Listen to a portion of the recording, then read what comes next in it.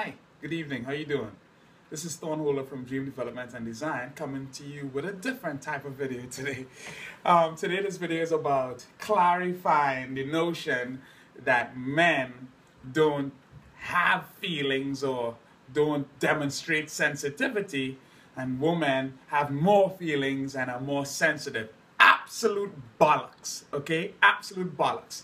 This is the situation. First of all, we all experience the same types of emotion. We grow up under the same parents. So if you have a brother or sister, you'd realize that we grow up very similarly. We might have some, gender differences, but it's the basic same emotions and sensitivity that's going on within us. But we just deal with things differently. So this is a man dealing with a situation.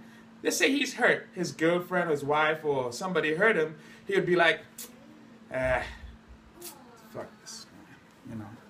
And you go about, drink, smoke, hang out, play a game or something. A woman, she approaches the situation a bit different. What she would do is, if you heard her, she would wear that hurt. Okay, let me grab something. So let's imagine this is the hurt. This is how the woman will wear this. And she will parade, hey, you hurt me last week. You hurt me this morning. You hurt me yesterday. Oh, a big belly. You hurt me. Look at this. Look at what you done. Look at what you done to my body.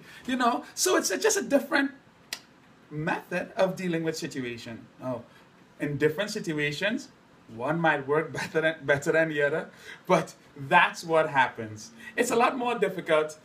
Well, it's a bit incorrect to try to assert that we are less sensitive. I'm very sensitive. I'm extremely sensitive. I just don't bombard people with my reaction. And the woman, look at what I'm feeling. Look at what I'm feeling. Sometimes they're not even sure. If you question them on their feelings, I don't know.